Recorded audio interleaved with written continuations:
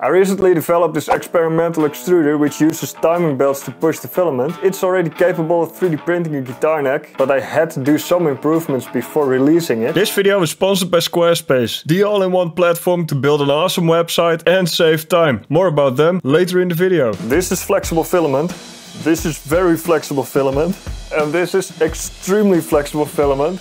As a matter of fact, this is the most flexible filament available on the market today with a sure hardness of 60A. This has around the same softness as an inner tube. Although I received several comments saying that this extruder could be very capable of printing those flexible filaments, it turns out not to be the case. How I found out, I'll show you later. But first we are going to put together the next iteration of this thing.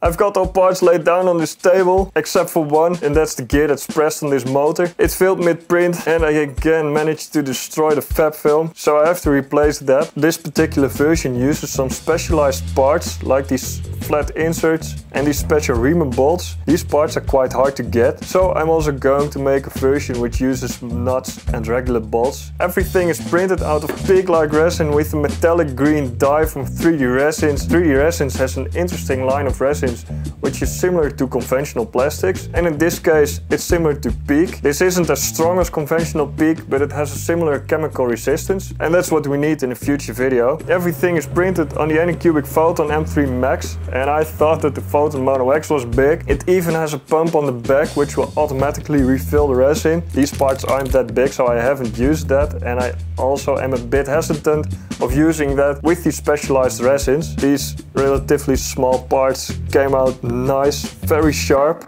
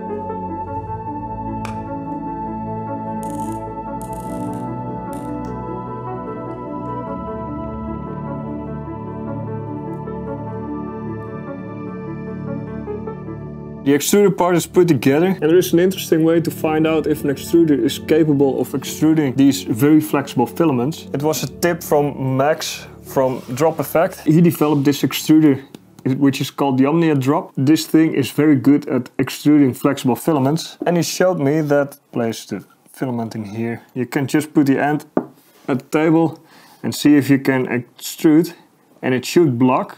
Oh, this thing blocks. This stuff wants to go everywhere besides where you want it to go. We figured out with the old version of the proper extruder, if I'm going to start extruding, then it will just continue and the filament just comes out. The gap is just simply too large. So with this new extruder, this gap is way smaller. Okay.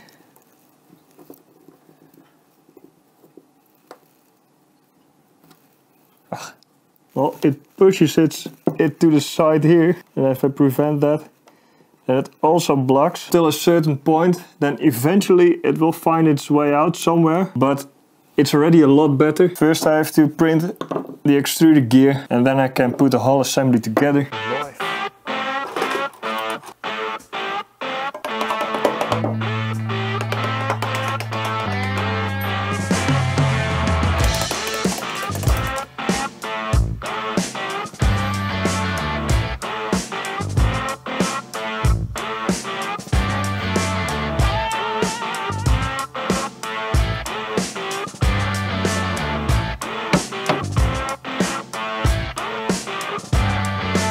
I managed to press on the gear, and this whole design can be downloaded for free from my website. A while ago I decided to host my own designs, and this way I get full control over what you get to see and how you get to see it. I haven't used Squarespace though, which in hindsight I should have done, and they are the sponsor of this video. Although I do have some experience building websites, it's definitely not my core business. I'm convinced that with Squarespace you save a lot of time and frustration while getting a better looking website. So let's say if you want an online store, you can immediately select between templates. Whichever template you choose, the functionality is the same. I've chosen the plants and pots for your home. Squarespace is an all-in-one platform, but it's more than I initially thought. Besides selling products, you can also schedule appointments and have member areas. You can create multiple income streams on your website. Very interesting. I'm working on a website, johnschoen.com. If you go to squarespace.com, you get a free trial, and once you're ready for launch, go to squarespace.com/printing and get 10% off of your first website or domain. Alright, back to the video.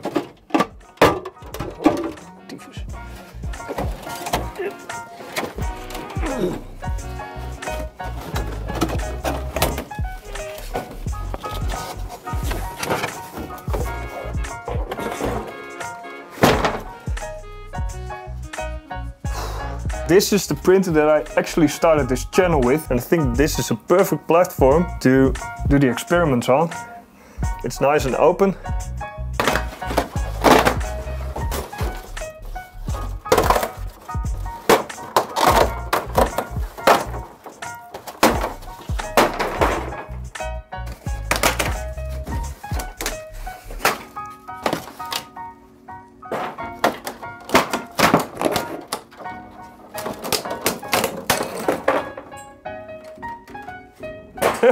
Wow, I forgot.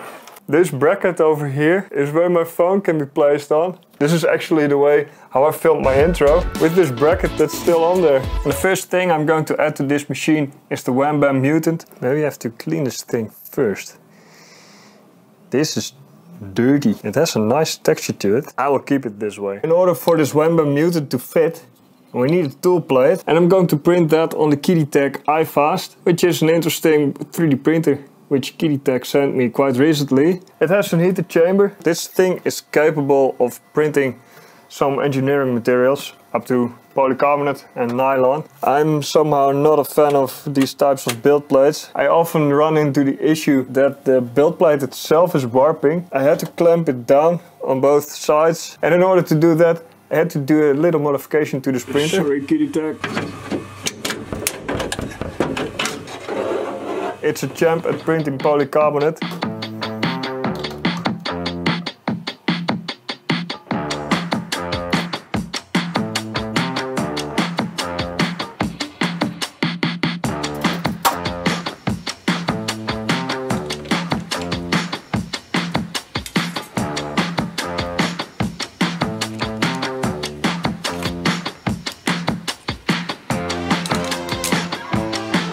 Alright, I've added this tool holder, and now I have to mount this to the tool plate, and therefore we need 2 screws. These 2 holes at the back, I can just mount this plate directly to it. I've got this very old hot end which was originally mounted on the CR10. I've made an adapter for it with Bowden tube, so I can just slide it in here.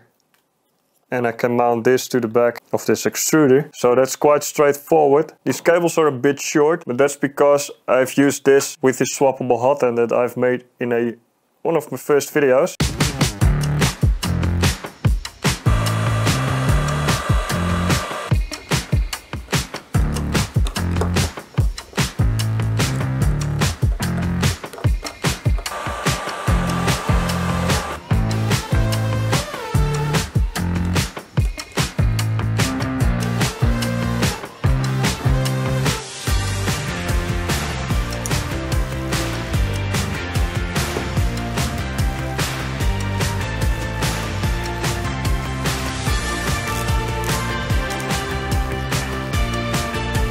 I've connected everything and it looks pretty good. There's one issue, is that there is some movement here. So I think I have to adjust this bracket so it can also be mounted here at the lower point on this plate. At least I can test it. I've turned on the machine and it shows the right temperature. And I assumed that this fan was running constantly, so I'm unsure if I have connected it wrong.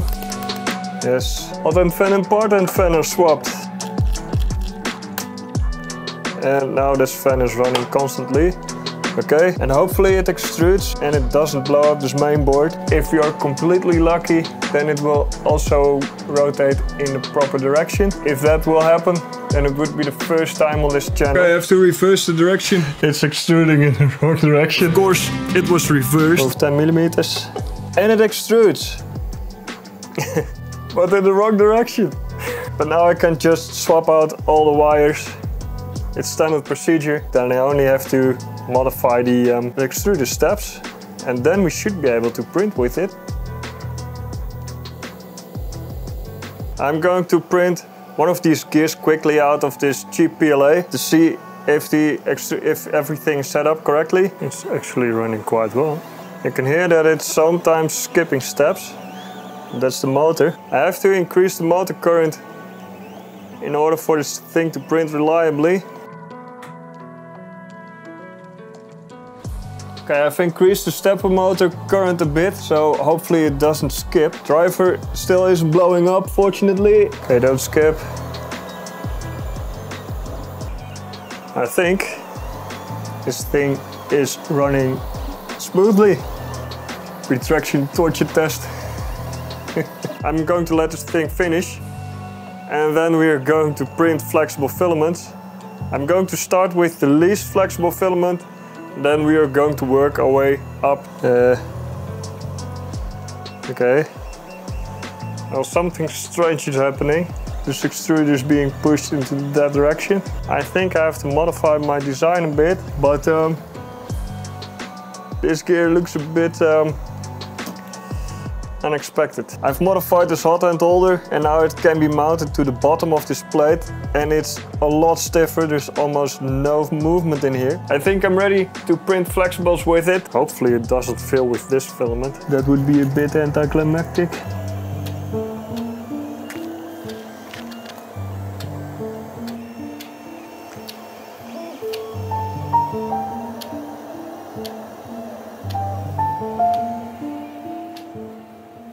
If this is going to work, it will be a miracle. Problem is that the filament is being pushed to the side of the belt. I had to modify the design a bit. These are the two parts and I've added these two flanges here. The belt is flush against it and it also puts even more stress to the belt itself because it's going to rub against this flange. I'm currently printing it and what I try is to place this flange at the bottom of the build plate. These features are quite small, but I managed to print it. Especially this one was very tough to print. I had to sand away the support around this flange. Now this is the filament path. Hopefully that's enough. I'm going to put this thing together and we will find out. I've got good news and I've got bad news. The good news is that even with these flanges, it just runs as smooth as it previously did. Still, the least flexible filament is still being pushed aside. And now it's the belt itself that's it. I didn't sleep well, but I think I came up with a solution. I've added these two belt pushers. So now it shouldn't be possible for this belt to be pushed aside. This belt can't go anywhere. There are two options. Or it just blocks because there's too much friction. Or it works.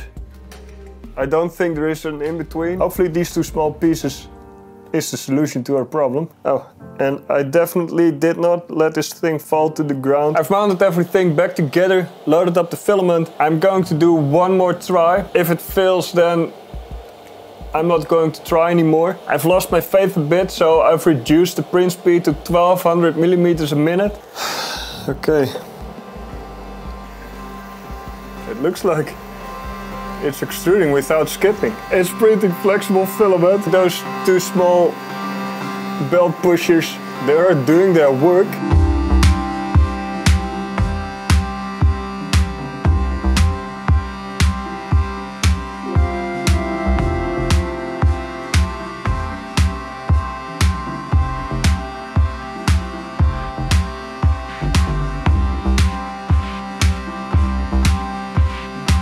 Okay, we mustn't celebrate too soon, because we only managed to print with the least flexible material. I still had the problem that this extruder was skipping. I decided to go with the American approach, using a bigger motor. This was the biggest motor I could find that fits on this thing. It barely scratches this profile here. I tried a second time and now this gear basically came out perfect. It's time to step up.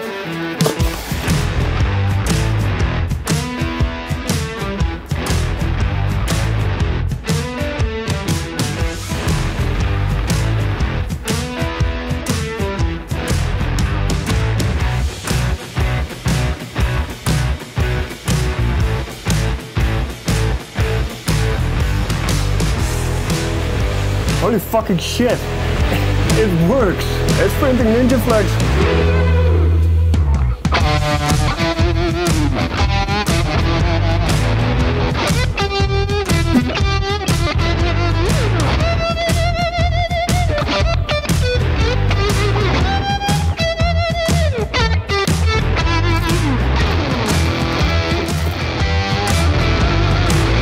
This is the 93A, this is the 85A, and now we are going to 65A. There's filament coming out. Let's start the print and see if this thing is capable of printing the whole thing.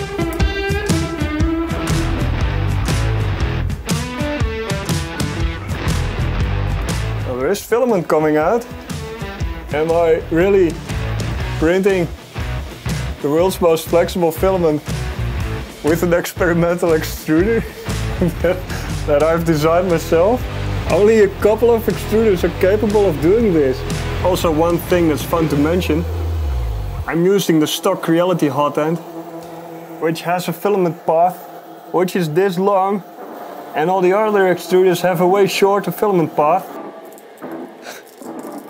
What?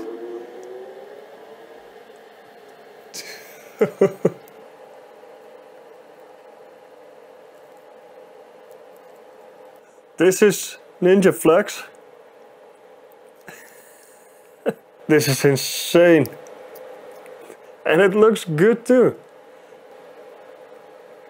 The extruder can print the world's most flexible filament. I want to say quick thanks to my Patreon supporters, especially these guys. These are my top tier Patreon supporters. Your support helps a lot with these projects. I think it's safe to say that I can print the world's most flexible filament with this thing. I eventually managed to print at the speed of 30 millimeters a second, and I think that's quite reasonable. That's the standard speed for printing TPU, and that's the standard TPU. Maybe I can print a bit faster when I do some tolerances a bit different. I also make sure that there is a version which can be printed with a regular FDM printer. I added a custom support, but I will explain everything on my website. You can download it for free. This is part of the Extruder series in which I will try and find the strongest possible 3D print using out-of-the-box and experimental ways of printing. So I really hope you have enjoyed this video. If you did, then hit that like button. And if you want to see more, hit that subscribe button, and see you in the next video. Bye! Oh man.